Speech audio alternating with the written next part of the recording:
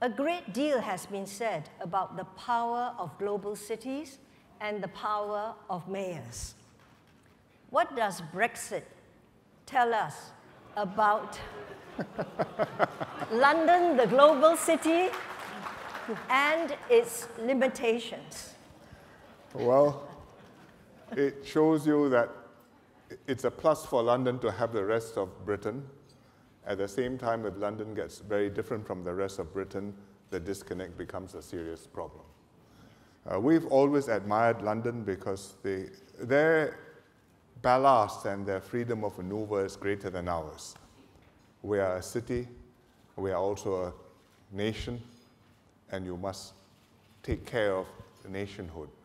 London doesn't have to worry about that because it thought it had a nation, Great Britain. But in Brexit, it turned out that London thought one way and Great Britain, or at least England, thought another way. And this is going to be a serious problem. Globalization is a challenge which we all face. It's also our livelihoods for cities like London or Singapore.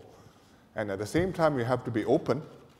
At the same time, you must maintain that sense of identity and cohesion and confidence amongst the domestic population that there are visitors, that you're part of a wider world. At the same time, you're confident of your place and this is your home.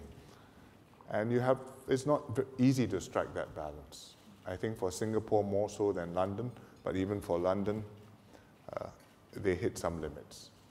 Yes. You think London will do well still? I think they hope to do well. And I'm sure the next British Prime Minister will try very hard to negotiate a deal which will enable them to do well. But they have had a referendum and things cannot carry on as before. It has to change.